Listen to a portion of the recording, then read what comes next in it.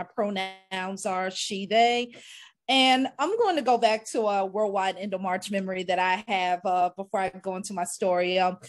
In 2016, I would have my first lung collapse, which I would later find out was due to having thoracic endometriosis.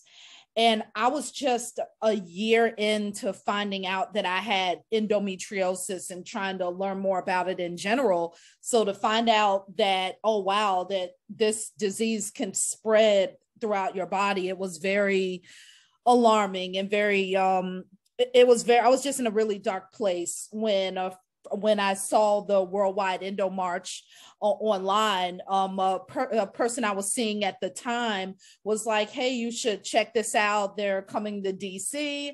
And I'm like, okay. And anyone else that's going through whatever this is. And that's what I called it at the time, because no one else I knew was going through this. I had never even heard of endometriosis before all of this had happened with me. And I met one or two people at the time at that specific event that I'm still close to, and they're still dear to me to this day. So definitely worldwide EndoMarch has been the springboard, which would lead to all of the endometriosis advocacy that I'm currently involved with. But although and like I said, the worldwide EndoMarch is on their 10th anniversary, and although it served as what I would say as a springboard, it was still missing gaps to other community endometriosis groups that I would find where I didn't find other people like me at the time. I do identify as a masculine identified woman. I'm just what do I like to say? I'm a butch lesbian, but I still didn't see anyone at the time that represented me or anyone that looked like me. It was more of just cisgendered and cis presenting women.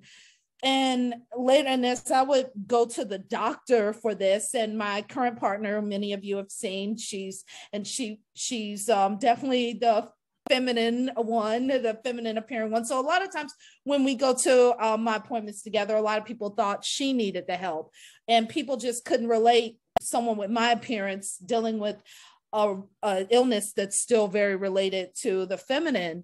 And then after trying to connect with some endometriosis groups. And I even had one group where they told me, yeah, we didn't contact you anymore because the ladies were uncomfortable with you in the group. And so after that, I didn't, and as I mentioned, I didn't know any other groups, I didn't know any other queer people experiencing this. So that's what led me to forming the group now that many of you know me from, Endo Queer. And Endo Queer is LGBTQIA plus support space and network for those going in the community that's going through endometriosis and other similar illnesses.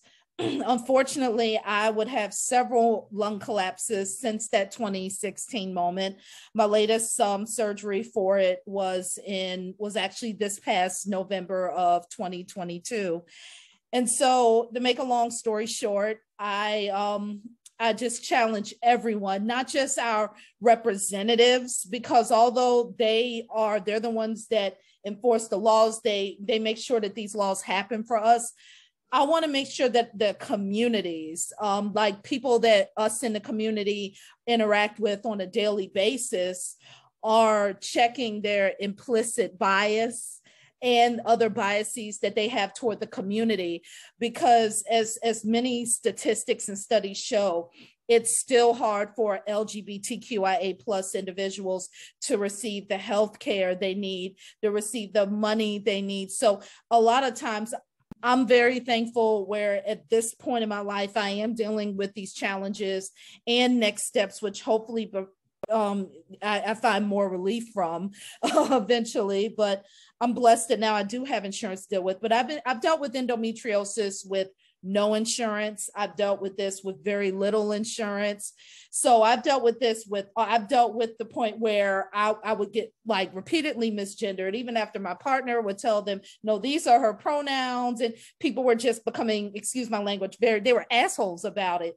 So and then it always helps when you can have some kind of support space. Like even if you don't have people offline, no supportive family or a good network, at least try to find a few people that can be there for you, because it always starts with good friends and people that you can confide in, and people that will show support. I know I went through a journey with with becoming more vulnerable with this, with telling people more what I'm going through, and just reaching out more, and just at this time in my life, finding people that have been there, and the support that was there from myself and my partner, especially with this last surgery, was something that I was very thankful for. But I want to make sure that everyone, from not just our government officials and our medical professionals, but also just people on the ground every day, whether it's colleagues or whether it's neighbors, whether it's friends, whatever it is, make sure you're treating the LGBTQIA plus people in your personal lives that you see every day decent, because of course we still have high suicide rates in the community. We still have very low income to little income in our community. A lot of people in the community have to resort to doing illegal things for money, because unfortunately this is still a very prejudiced and biased society toward the LGBTQIA plus community. And so a lot of people don't have the jobs in the community that would provide them with the good insurance to even consider the excisions and consider and to be able to have better health care. So it's definitely a responsibility for everyone to be better, to treat the LGBTQIA plus community better. Because of course, a queer person could have the best doctor in the world, but if they're coming home to an abusive family, no friends, no type of support, that's just as bad for them mentally as the physical illnesses that endometriosis and other similar illnesses bring. So I just want to challenge everyone, from government officials, from all levels of healthcare professionals, to neighbors, to friends, to colleagues, to just everyone across the board, to treat LGBTQIA plus people better, and believe us when we mention our challenges. And also to know, and as I've mentioned with several panels and several organizations that I've collaborated with, endometriosis does go beyond womanhood. It goes beyond just cisgendered, straight women. It goes beyond womanhood, and endometriosis represents humanity, and we all have to do our part.